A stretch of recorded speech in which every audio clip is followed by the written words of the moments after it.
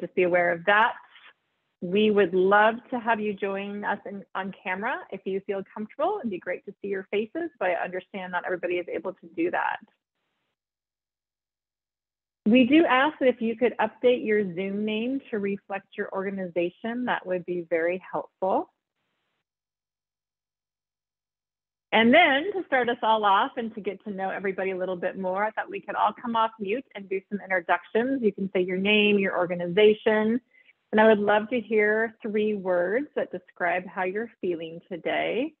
And if you have any questions that you want to ask up front, now is a great time to do that as well. I will go ahead and get started. I'm Gretchen Schroeder. I'm a Director of Transformation at Transform Health, and we are partnering on the CalAIM Links project today. The 3 words that I have for today are curious, rested, and open to our conversation. And I will go to Carrie next. Hi, everyone. I'm Carrie. I'm a program associate with Transform Health. And my 3 words, I'll be honest, I'm tired. I still have that Thanksgiving hangover. But I'm excited and also curious and excited to get to know y'all. And I will popcorn it to Michelle.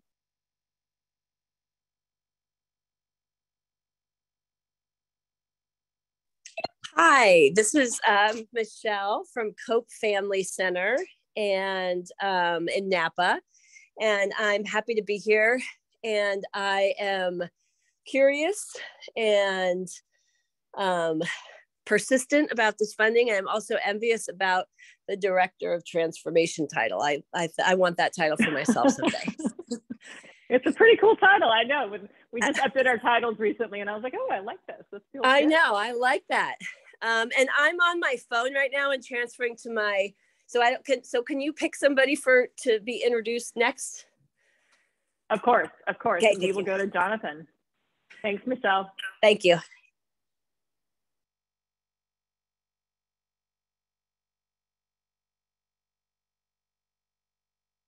Jonathan, are you able to come off mute?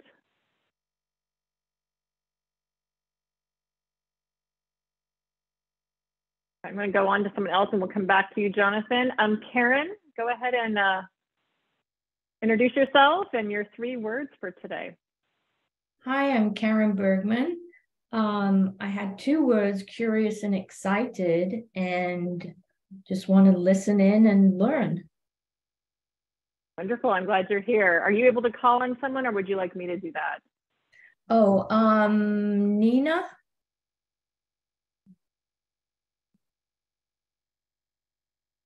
Hi, I'm Nina Redmond. I'm from Food for Thought, and I'm very excited about this session. We're very excited to be part of the Community Supports program, and I'm enthusiastic about learning more about it.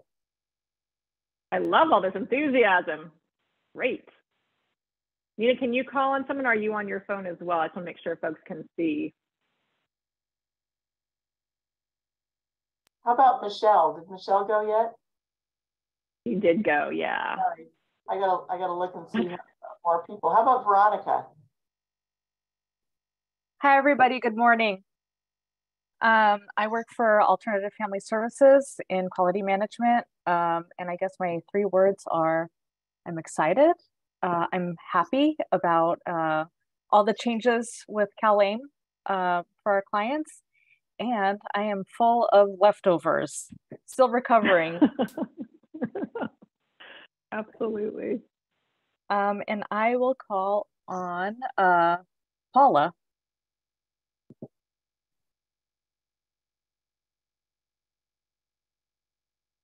Good morning, everyone. Thanks for having us. My name is Paola de la Cruz. I'm a project coordinator working here at Partnership Health Plan. And 3 of the words would be a bit cold, excited, and eager to hear our conversation today. I'll pass it on to Janine.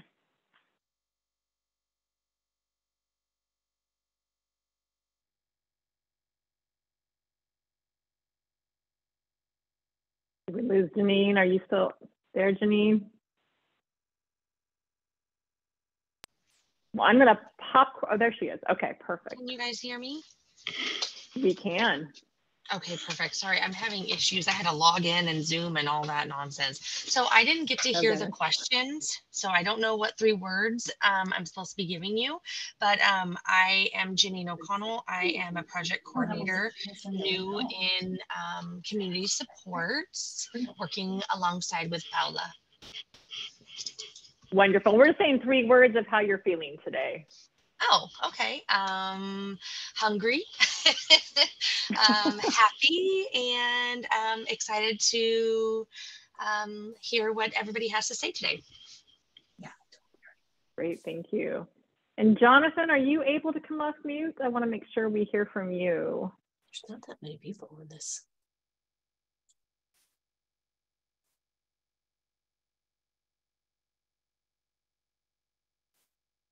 Jonathan, we're still not hearing you. Do you want to type in your information, Jonathan, and we can go ahead and read it out loud to everybody? There you are.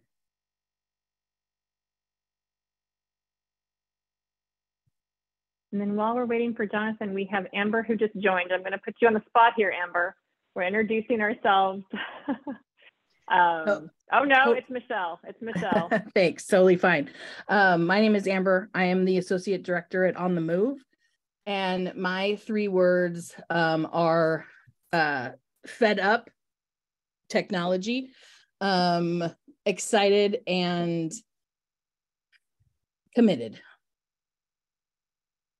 All right. And we have another new person joining us, Chantel. We're saying our name, our organization, and then 3 words to describe how you're feeling today.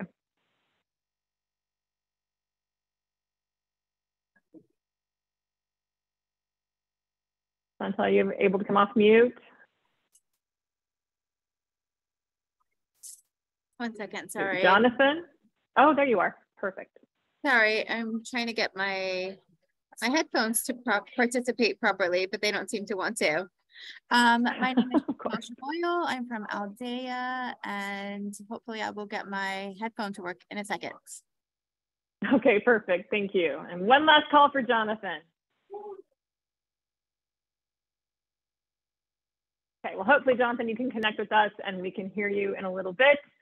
So we are happy to be here. I would love for this to be more of a conversation than me talking to you this morning. So please feel free to raise your hand, type your questions in the chat, come off mute. We just want to make sure that we're answering the questions you have and keeping everything moving at the pace that you need it to. So please feel free to jump in. Let's move on. So today's agenda, we're going to cover our objectives for the session and for the CalAIM Links TA in general. We'll do a quick overview of CalAIM Links just so you know who we are and who's funding us and what our goals are. And then we're going to get into the meat of the TA session around pathways to becoming a credentialed CS provider, community supports provider, and digging into those details. We do have some setup times for Q&A, but again, I would prefer to have you just jump in and ask the questions in real time so we get everything answered. And then we'll have a lot of fun going over the state's contracting requirements and provider expectations. So with that, I'll jump into our objectives.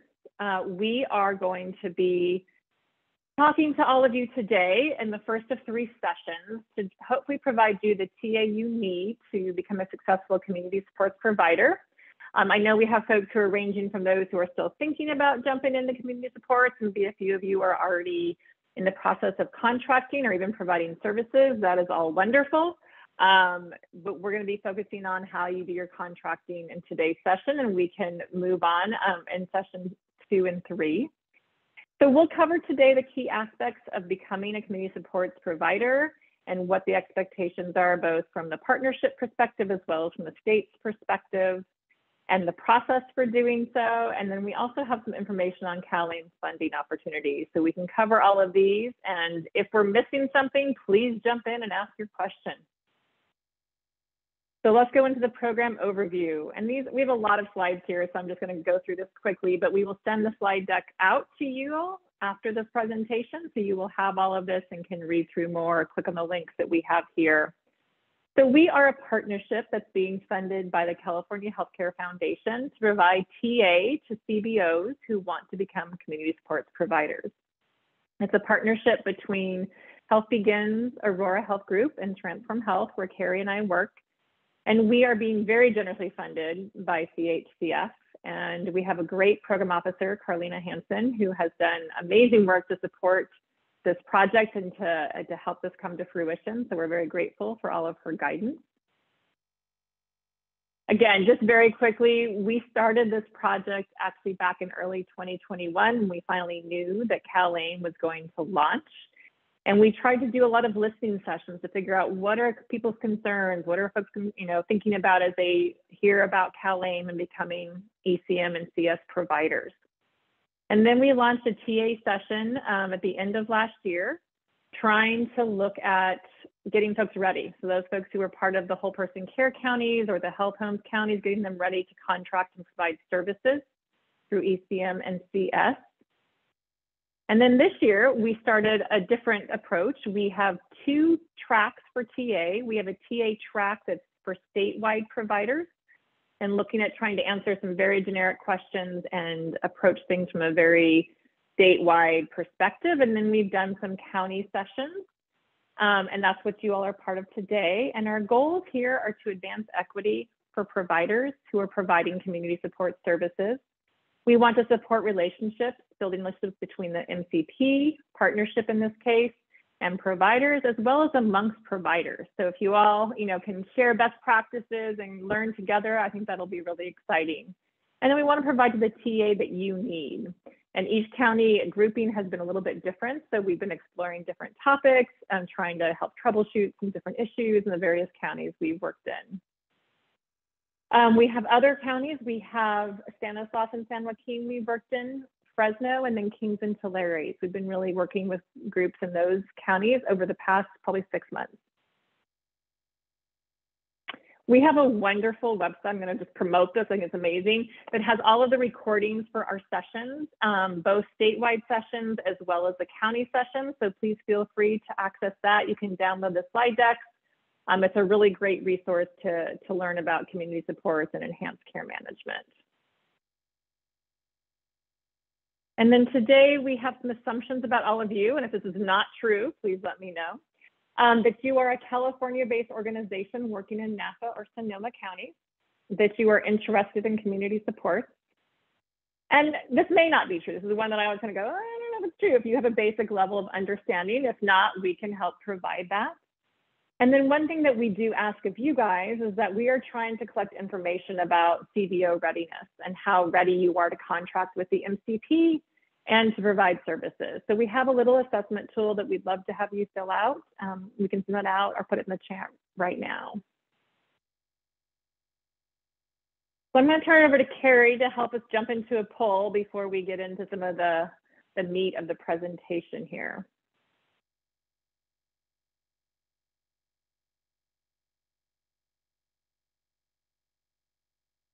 All right, so everyone should see the poll number 1, and I'll go ahead and just narrate it. How far along are you in the CalAIM Community Support contracting process with an MCP? Number 1, we do not have a contract, but are interested in starting the process. We have not decided whether or not we will pursue contracting. We are just starting conversations with an MCP, in contract negotiations, reviewing contract, already contracted with an MCP, or we have a contract and are pursuing contracts with additional MCPs. So I'll give just a few more seconds.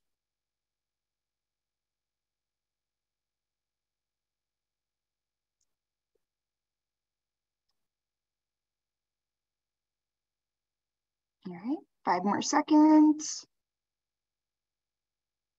All right, I'm going to end the poll. Perfect.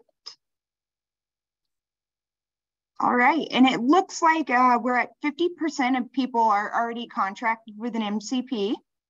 And then we have pretty even split of 17% are split between we are just starting conversations with an MCP. We have not decided whether or not we will pursue contracting, and we do not have a contract, but are interested in starting the process. So I'm gonna go ahead and share that so y'all can see it too. Great, thank you guys. And we have another poll coming up right away here. For you. All right. Let me go ahead and share that. All right, and number 2, please review the list of historically marginalized populations or underserved communities below. Which of these populations represent at least 20% of the individuals your organization served in 2021? And you could check all that apply. So there's Medi-Cal eligible children and adults, dual Medi-Cal and Medicare eligible individuals, BIPOC communities, people with limited English proficiency, rural communities, people who identify as LGBTQ+, people with disabilities, individuals experiencing homelessness, adults with SMI, substance use disorder, or other underserved populations.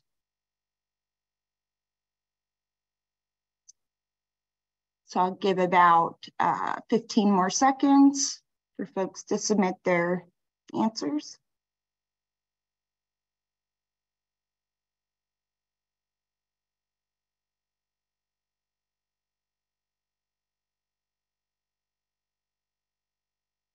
All right, I'm going to go ahead and end the poll. Let me share the results. All right, and it looks like we have 100%. Sorry, go ahead, Gretchen. No, I think it just looks great. You guys are serving a lot of really underserved communities. That's wonderful. A good fit for community supports. Yeah, perfect.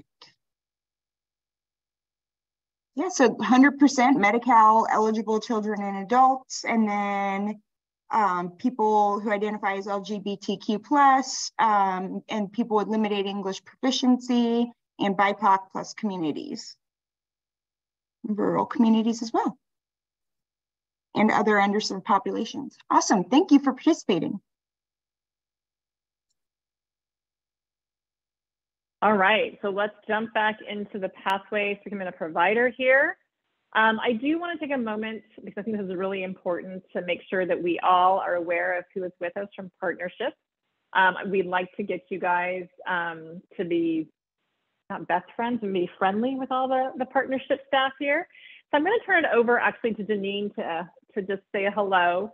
We also know that Debbie McAllister is another great contact person at Partnership for Community Supports. But Janine, if you just want to say a few words about best way to contact everybody and how to get your questions answered, that'd be wonderful. All right, can you hear me, everybody? We can. So when it comes to contacting us for, is it community supports that you're asking about? Yep. Okay, perfect. Yep. So we actually have a help desk. I could put that in the chat, I believe, but any questions or concerns that you have, you may email us at our help desk address. Anything urgently, I would suggest maybe reaching out to Paula. Because I am so new in this role, I'm still learning and training with her. She would more likely be a better contact than I at this point, but I will definitely let you guys know what that email address is. And if you have any questions, you can just send us an email and we'll take care of it from there. Wonderful. And Paula, do you want to put your contact information in the chat as well? Yes, of course. And what I was going to mention is if there are questions for community supports or even related to ECM and enhanced care management, you can send an email to us to calaim@partnershiphp.org, and I'll add that information as well. Janine, Debbie, and myself, we are all part of the community supports, but if there are any questions, the CalAIM help desk would be helpful too. And we'll add it to the chat. Wonderful. Thank you so much, you guys.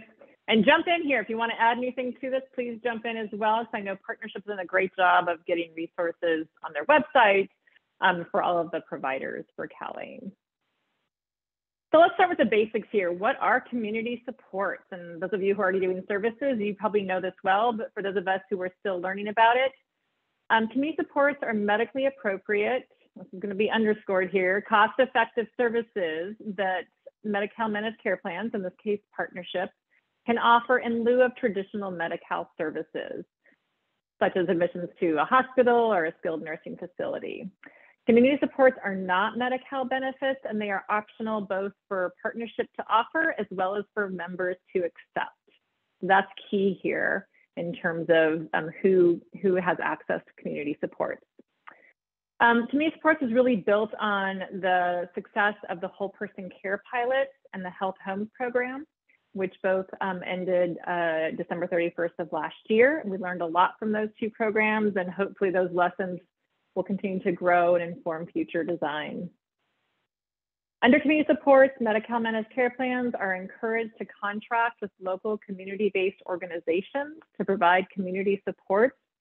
And the focus is on addressing combined medical and social determinants of health needs and avoiding higher levels of care and associated costs. Now, who can provide community supports? We know that you all here today are experts providing these services, and partnership wants you to jump in and start doing this through the community support services. We're looking for folks who work in the community, so FQHCs, housing providers, social service agencies, counties, the list goes on and on. But we're trying to get those folks who are experts in providing these services and working with these populations. And the role of community support providers is vast, and there's a lot of learning that goes on as we jump into community supports, a little bit different than a lot of our typical work that we've had up to now. And a lot of the grants that we've had are a little bit different than how a partnership is funding these services. So the job really for providers is to first of all decide if they want to contract with partnership to provide these types of services. And we'll talk about all those important factors that will lead to decision making. And again, these have to be medically appropriate services. It's going to be underscored. We have to make sure that the folks who are receiving these need it for medical purposes. The providers need to deliver critical medical and social services such as housing navigation, recuperative care, medically tailored meals, or community transitions, which have not typically been funded by Medi-Cal before January of this year. And there's a lot of contract and reporting requirements that the state has for providers, and the Medi-Cal managed care plans have interpreted and tried to create tools and systems to make that process a little bit easier for all of their providers. So there's a couple of different options for contracting for community supports, and we can talk about the pros and cons of each. The first option is that the CBO has a direct contract with partnership, and all of the reporting requirements, expectations fall onto that CBO. The second option is a contracting entity, or what we call a contracting hub. The hub holds the contract with partnership and then subcontracts out work to other CBOs. Now, if we talk about the option number one, this means that the CBO will be responsible for meeting the service delivery criteria, for having the capacity to do the work that's being asked of them by partnership. They have an infrastructure to share data, and they have an ability to bill and meet the reporting requirements, both by the state and by partnership. If we have a contracting hub, we often see that the hub may offer some of the administrative functions for all of their subcontracted providers. So they may do the reporting, the billing, all of the data management, and that can be a real big benefit, especially for smaller CBOs who are struggling with that component of community support. Is anybody here working with a contracting hub? No? Okay. I'm curious, we're hearing about this more and more, but I have not actually seen it in action yet. So I look forward to talking with folks who are doing that. So I'm now going to jump into something that's a little bit overwhelming, and I fully acknowledge this slide is a little bit daunting here, but I do want to cover that there are some of the important documents that are out there. And I'm going to be really clear that partnership has done a great job of interpreting state guidance and how they're going to be doing that through the partnership model. But I also want to point out that we do have a lot of state guidance that's really important to understand too, as you think about contracting. If you're not sure yet, you want to jump into community supports yet, the state documents are really a good place to do some research. So the first one I want to talk about is the partnership community supports policy. And the links are in here, so when the slide deck is sent around, you will get those. But that's the great model of care that Partnership has laid out of how they're going to do community supports and how providers fit into the system. In addition to that, each managed care plan was required by the state to submit a model of care for community support. While those are not public-facing documents, you can ask Partnership if they would be willing to share theirs, and you can see what they have told the state they're going to do. But my sense is that their policy here probably details all that we need to know as providers. The next document that I love and we'll talk more about is our standard terms and conditions. These are the bare minimum requirements that the state has laid out for both managed care plans and providers for contracting for community support. And we'll cover a lot of the expectations both today and in our session next week.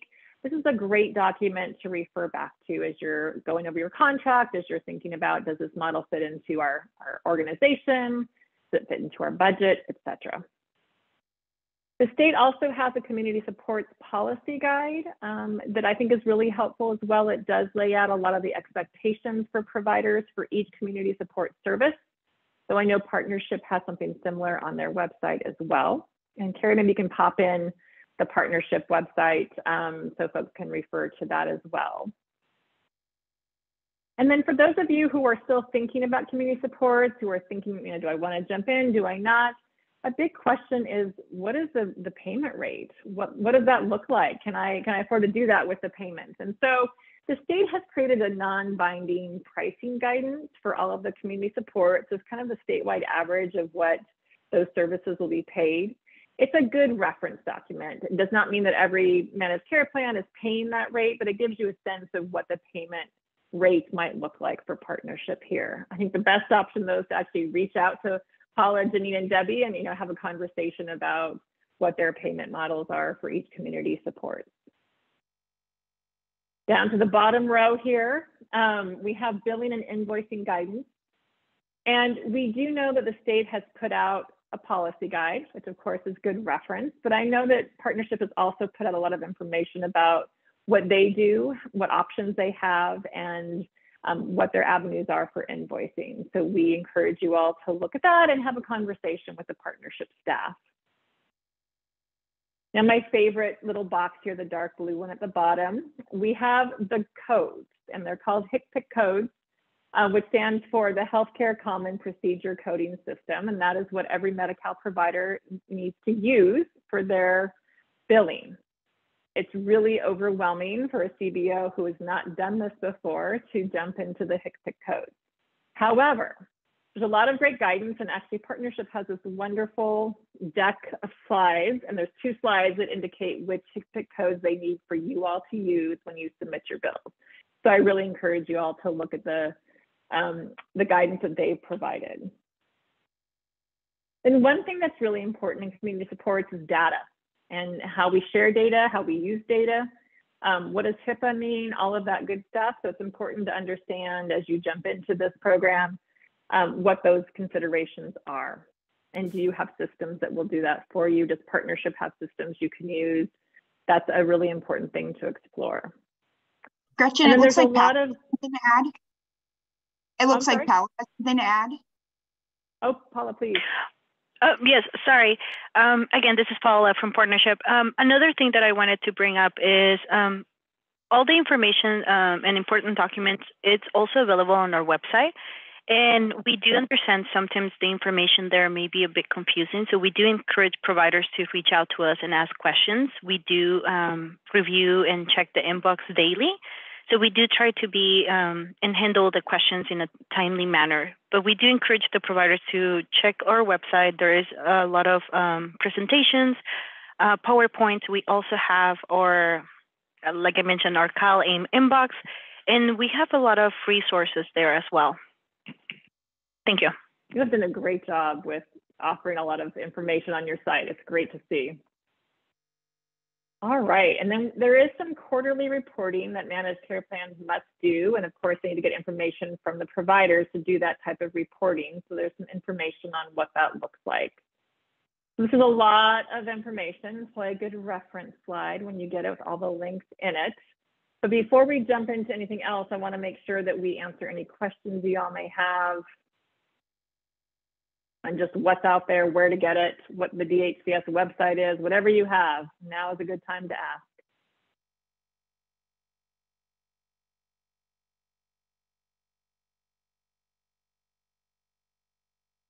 All right, Carrie, do we have any questions coming in? All right, then we're going to jump into another poll. We're just going to do that. We'll move on. Carrie, I'll turn this over to you.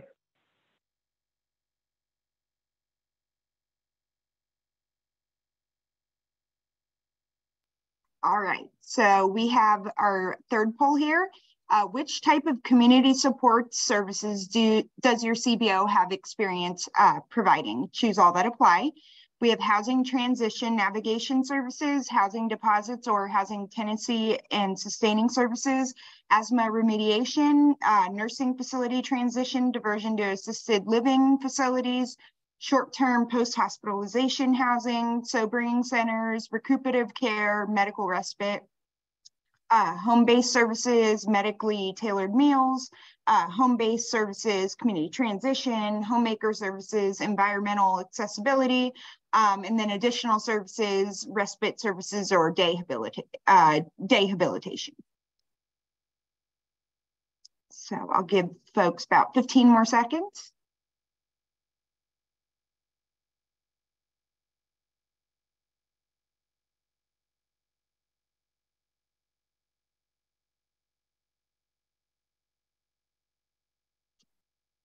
All right, I'm going to go ahead and end the poll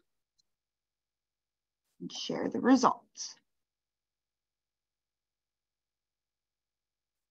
All right, and it looks like most are housing centric. Housing transition navigation services is the bulk of it, 67%. And then home-based services, medically tailored meals, it looks like that's 50%. And then housing deposits or housing tenancy and sustaining services with 33%. Great. And then Gretchen, we have a question from Karen. Is mental health services included in the services to provide? Oh, you're on mute, Gretchen. Mute. Okay, there we go. Now I'm off mute. Great question, Karen. So mental health services is not a community support service, but the coordination of mental health services would be an ECM service. But some of the housing around folks who are receiving mental health services, some of the other support services that were outlined here, those could be part of the community supports for that population.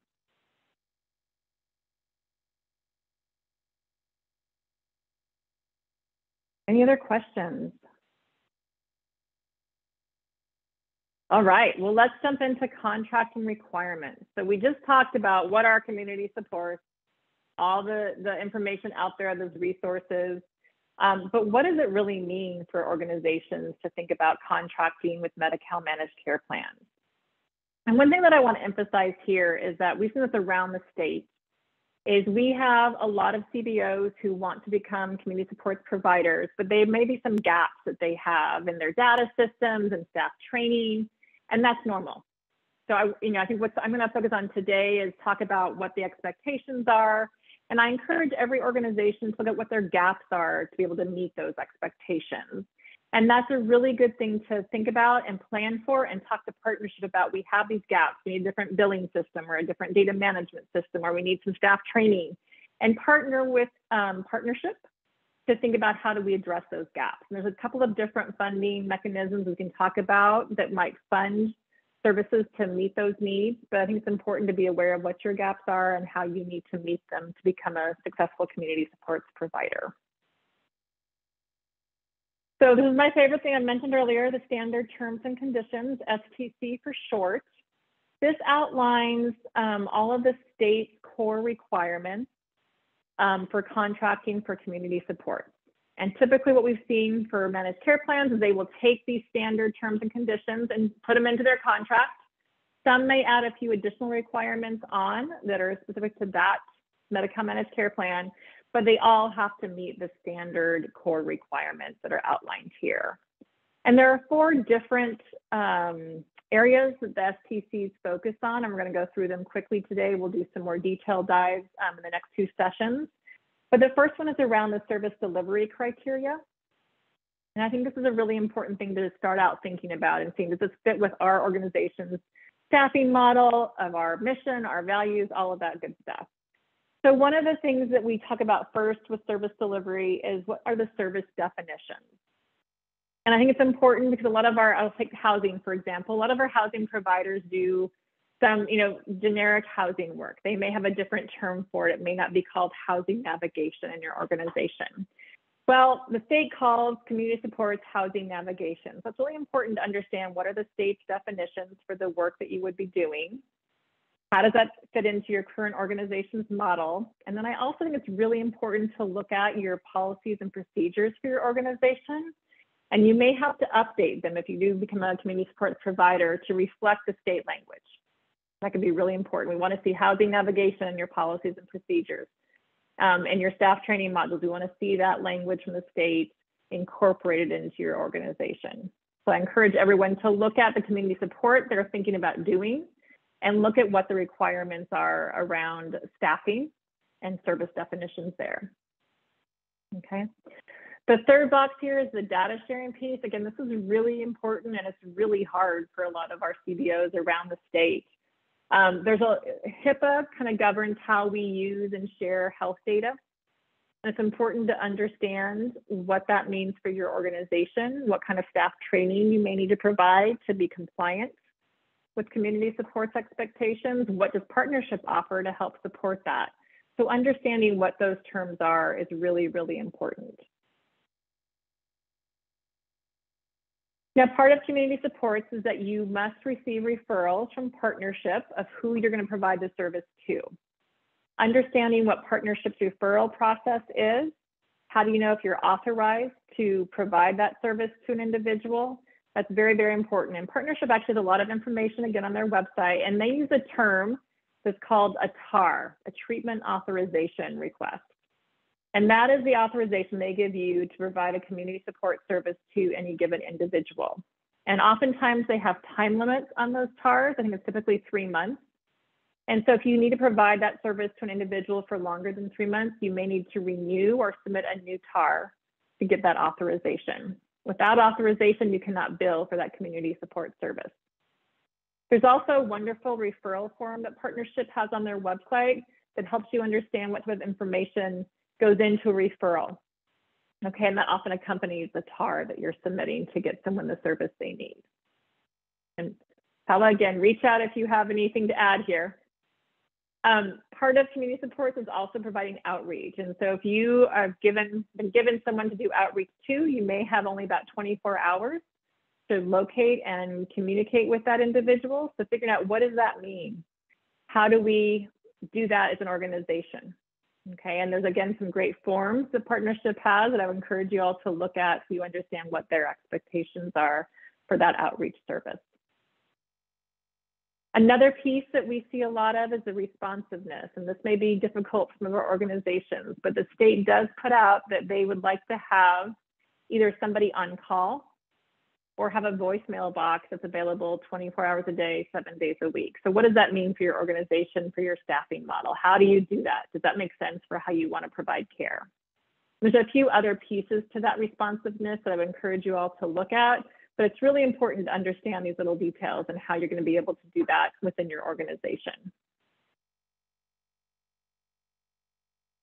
Some more criteria here for service delivery: coordination, which is really, really focused on for community supports. How do you coordinate with an individual's ECM provider, with their primary care physician, with whomever else they're receiving services from? And I know there's a great provider portal of Partnership that may help facilitate that coordination, but not every provider or service that they're getting may be in that portal. So it's important to understand, how do you communicate, how do you coordinate care? There's some cultural competency requirements the state has, especially around languages. So just be aware for the services you're providing what those are. Non-discrimination, pretty standard language that you'll see in most contracts. And then another piece that's important is transition planning. So as folks receive their community support services, let's say they're in recuperative care, that after 90 days, they're going to be exiting out of recuperative care. What is the plan for them after that point in time? And the state really puts the emphasis on the community supports provider to do that transition planning. So be aware of what that is and what the expectations are, both by the state and by partnership. And then needs identification. We know there are a lot of providers out there who see additional needs in the members they serve.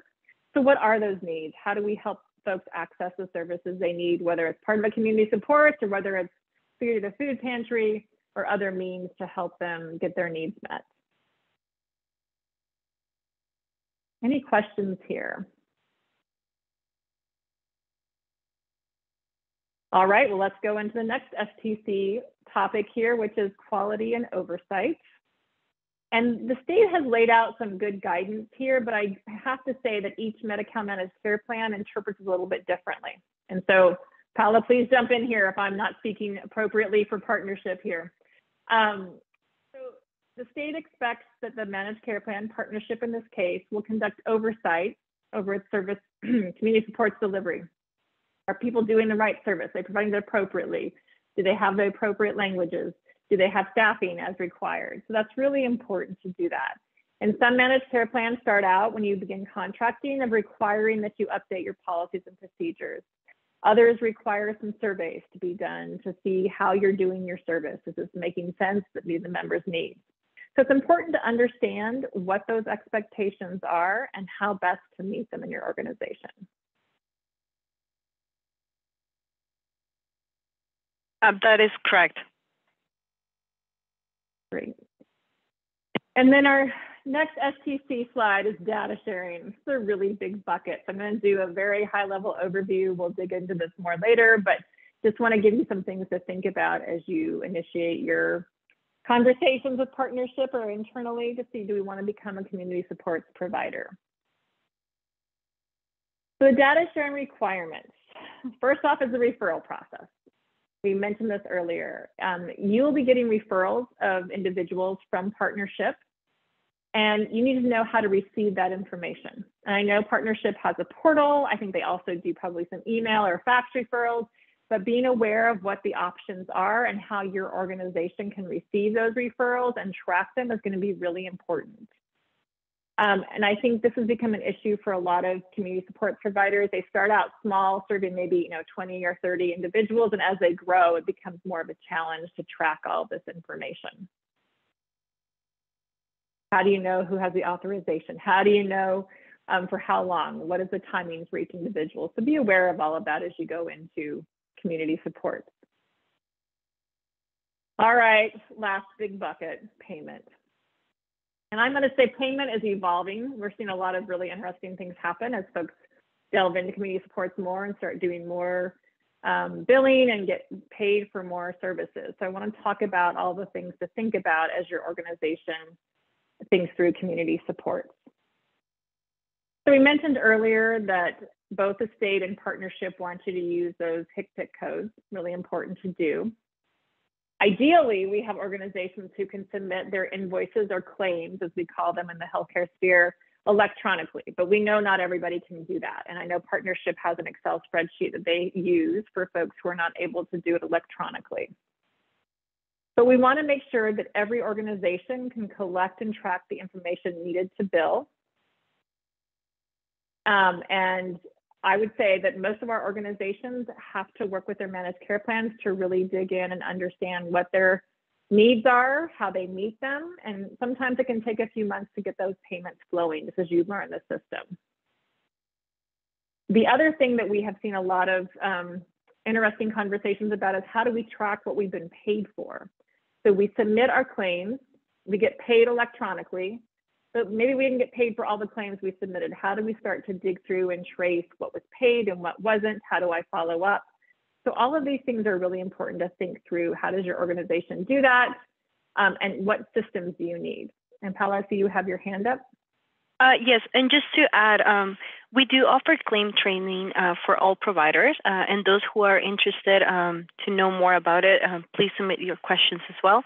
But we do offer trainings for how to submit the treatment authorization request as well as how to submit claims. And as you mentioned, we do have the option to submit the claims either electronically.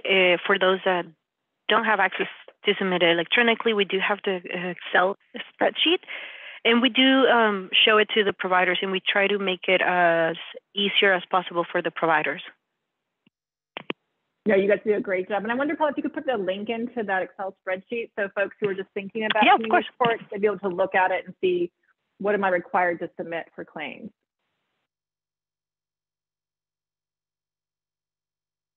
And the state has a list of minimum data elements that every provider has to meet to submit a claim, and we'll cover those in more detail, but there is a list out there, and it's just important to understand what that is. So I think that the spreadsheet the partnership has will cover all of that for you as well. There's also some timelines that are outlined by the state about when managed care plans have to pay, and it's not the same as how we usually work with our county or our foundations for grants. So just be aware of the timing of all of the payments and if that works for you in your model. And I do apologize to interrupt you. I just wanted to share, I cannot share the link. It doesn't share or provide me a link, but it's actually on our website under provider resources and training material. It's under other links, and you'll see ECMCS invoice template. Wonderful. And I really encourage everyone to look at that, even if you're able to do it electronically. That at least gives you some information about what's expected.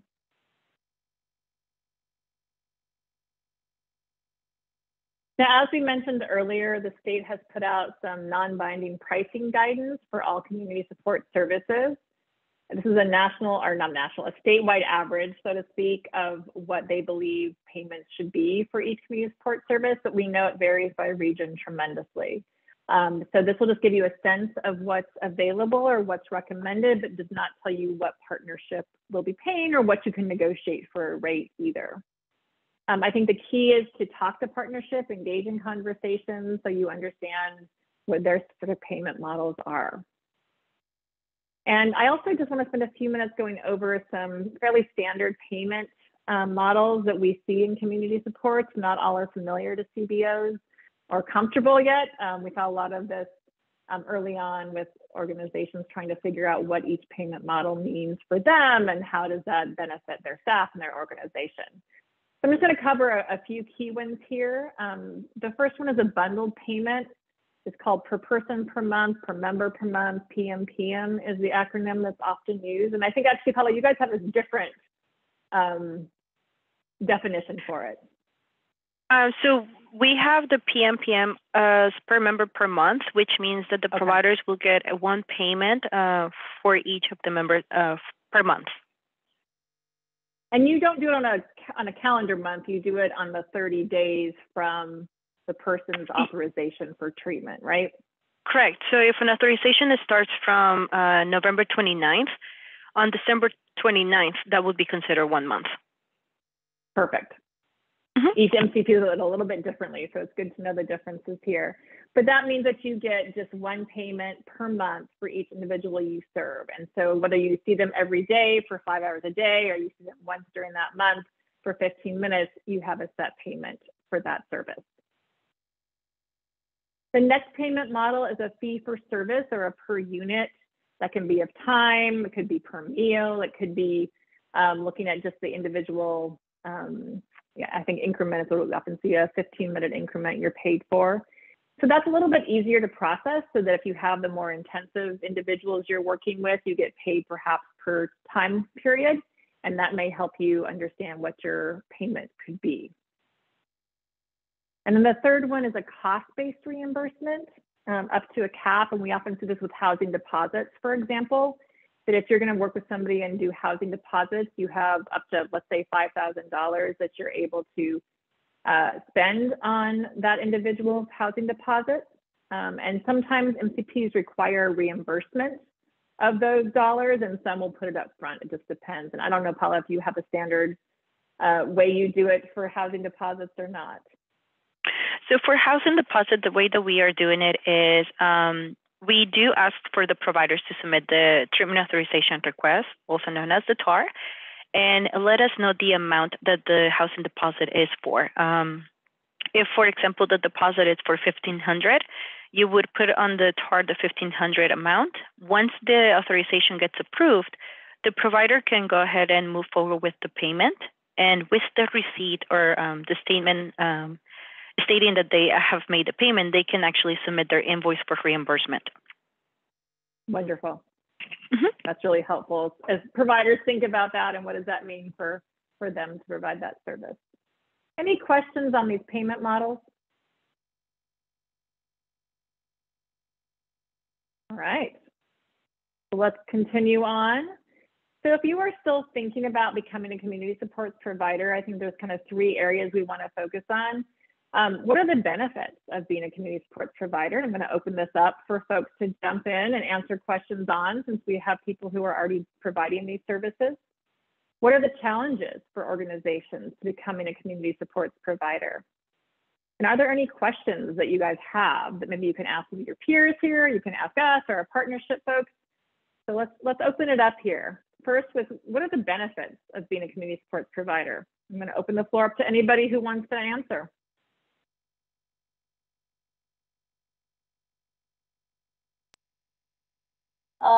This is Nina Redmond, Food for Thought. One of the things that we really like about it is that we've been able to help a lot more people. We have very specific programs for people who have HIV or people who've been in the hospital and so forth, but this is an opportunity for us to serve people with healthy food from a wide variety of conditions. So that's been really exciting about it for us.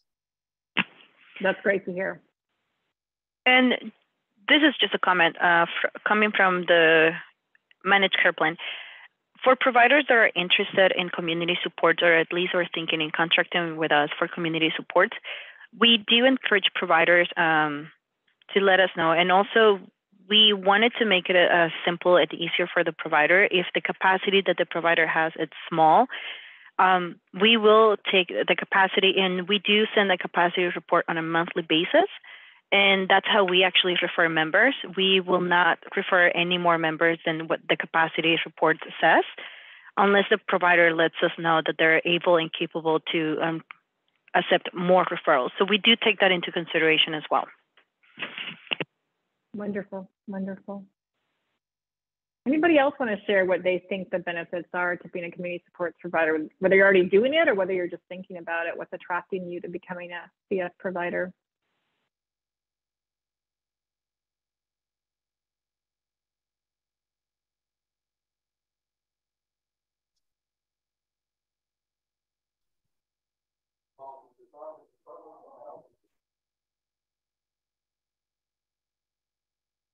Paula, do you want to share from the partnership side what the benefits are to doing these services? Yes. Just to simplify, the services that we are currently offering Partnership Health Plan are the Housing Transition Navigation Services, Housing Deposit, the Housing Tenancy and Sustaining Services, the Short-Term Post-Hospitalization Housing, Recuperative Care, also known as Medical Respite and Medically Tailored Meals. As of January 1st, we'll go live with, January 1st, 2023, we'll go live with respite services and also personal care and homemaker services. We try to simplify and make it simple for each of the definitions. So for housing transition, it would be helping the member find a home. For housing deposit, it's for the member to secure the home, and housing tenancy for the member to be able to keep the home. For short-term post-hospitalization, for any member that is exiting the hospital and they're able to continue recovering on their own, then we will provide a short-term housing. For recuperative care, it's a little bit more so for the member who needs assistance while getting better after exiting the hospitalization. And so they would be more so provided with a place to stay, meals, and the assistance. For medically tailored meals, as it says, is just suited to the member's needs. And for respite services, it would be for the person that cares for the member who is ill, just to give them a break and be able to tag that person and be able to, for the person to be able to do whatever they need to do. And then for personal care and homemaker services, it's just to help the members with anything extra that they may have, meaning chores or even being at their home, bathing, cooking. So we do try to help members as much as we can. We do have a fact sheet here at Partnership, and we can share it as well. And I'll share it with the link. Wonderful. Thank you, Paula. All right, let's go on to challenges. What are some of the challenges that you guys are thinking about for becoming a community supports provider? One So challenge. the data. One challenge. Go ahead. Go ahead. This is Dinah Redmond from Food for Thought. One challenge that we're having is that we get we get the TAR approved for a certain date range. So, it's 12 weeks or whatever. But it often takes us a week or two to get the client signed up. So even though theoretically they could have 12 weeks, it often is more like 10. So I don't know what the workaround is for that, but that's just something that has come up that it hasn't worked as well as we would hope. That's good to know. So that can be, and then can you apply for a new TAR or renew it? How does that work? We're a little bit unclear about that. We were sort of hoping to find a few clients who are pretty clearly in need of, services ongoing, like, for example, someone whose health condition isn't really going to resolve after 12 weeks. But we haven't actually tried doing that. But I'd be interested in hearing from partnership about what they're looking for as far as renewals go.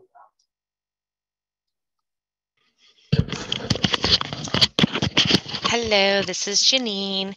So once the TAR is actually submitted to partnership and you provide that date range, if you are unable to provide services during that date span, then what you would want to do is just submit a correction TAR to partnership and basically specify the dates that you are wanting to start the services. That way you can get the full weeks that you want to provide the services for the member. And the way to submit a correction TAR, you will just fax over or submit. If you're doing it on the portal, you will submit a correction through the portal. If it's a faxed TAR, then you'll just fax over a cover sheet with the TAR number and specify the dates that you want the TAR to be changed to, and we'll go ahead and get that updated for you. Oh, great. Well, thank you. I appreciate that. Absolutely. Great information. I like how flexible you are, partnership, to work with the providers and try to find some workarounds. That's really helpful. Yes, and Any just other another challenges? quick thing. Oh, go ahead. Yeah. Oh, sorry. If for some reason you do need to extend out the authorization, then it would be the same thing. You would just either submit a new TAR with the information specifying that you're extending it out, and you would provide the additional information as to why the member is going to have services extended, or you can fax in a cover sheet with the TAR number and specify on there to please extend it. That's a little bit easier for us over here so we don't get confused with multiple TARs.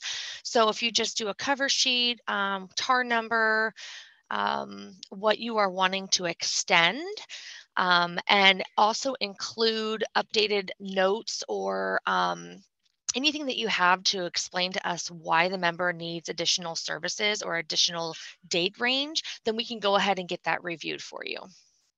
Great. Okay. Well, thank you. Thank you. That's really helpful. Are any other challenges folks want to raise, or things that you're thinking might be a challenge as you think about contracting with partnerships?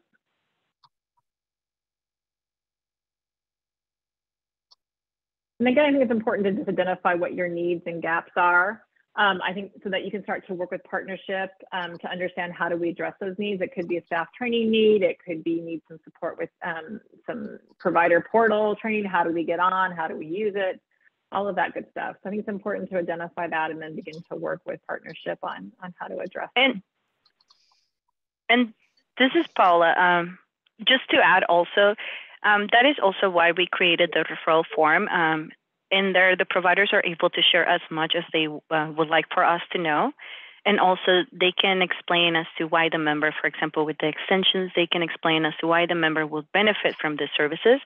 Even though the community supports are in lieu of a traditional benefit, we are open to listen to providers and read what they have to say for each of the authorizations. Yeah, and no question is a stupid question. If you have any issues or you're running into any barriers, please email us. Let us know. We are here, Monday through Friday, 8 to 5. We are here for you to make it a smoother transition for any of the new services that you are willing to provide our members. So please just reach out. Wonderful. Love it. All right. Anybody else want to ask a question or identify any challenges you're thinking about?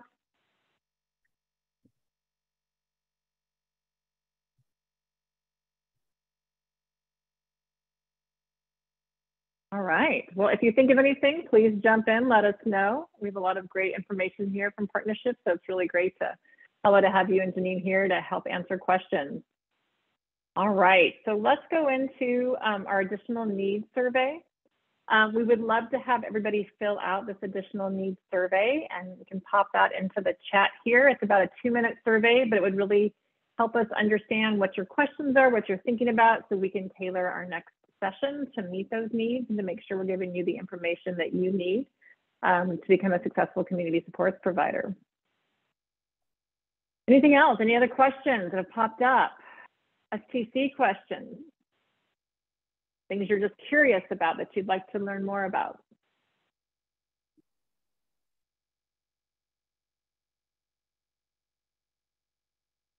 Okay, well, again, we have a really wonderful partnership team here. Debbie is part of the team. Janine and Paula are also here today. So please make sure you reach out with any questions you may have. They are there to help. And I think that's a really great resource to take advantage of. All right, we have one final poll for you guys. I'm going to turn it over to Carrie to help launch that.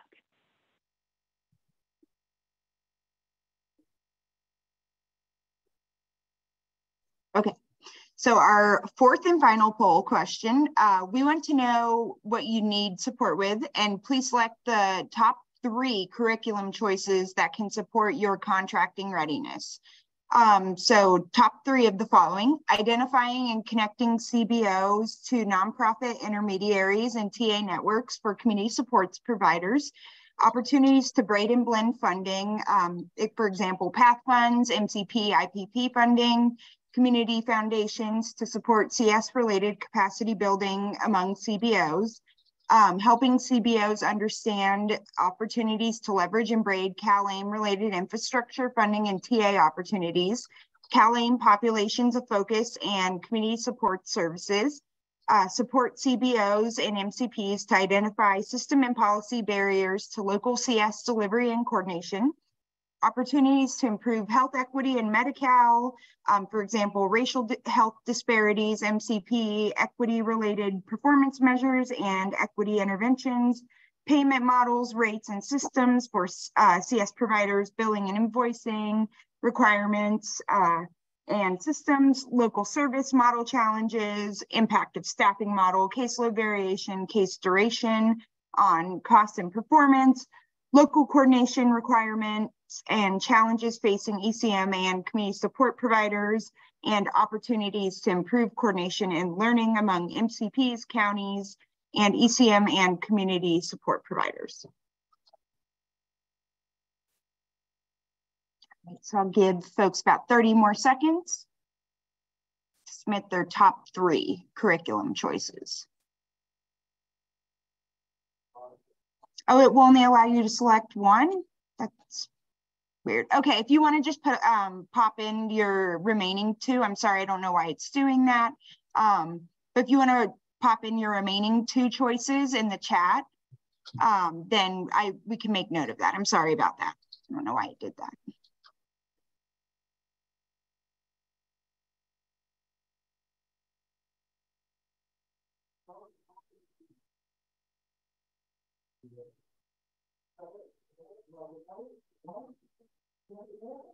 Thank you.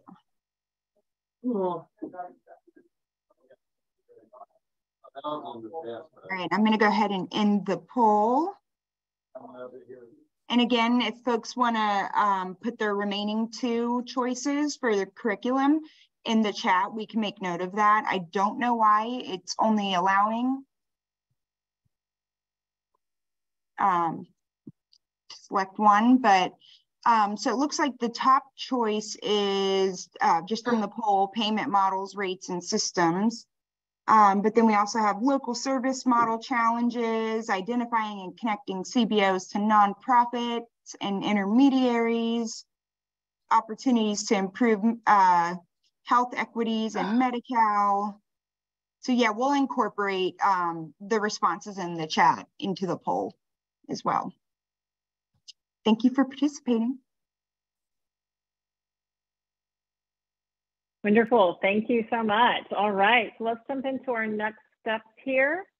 Again, we would love to have you guys fill out the 2-minute additional needs survey. Carrie put it in the chat, but you can also access it through the slide deck, and we'll send that out right after this series here, or after the session rather. And we'd love to have you join us next week for session 2. We'll dig into some more of the details on some of the topics you've raised, especially around the funding. It sounds like we can have a really good conversation about blending and braiding funding. So I look forward to that. And if you have any additional questions or follow-up, you can email us at CalAIM@healthbegins.org. And that would be really great to hear from all of you. Any final questions?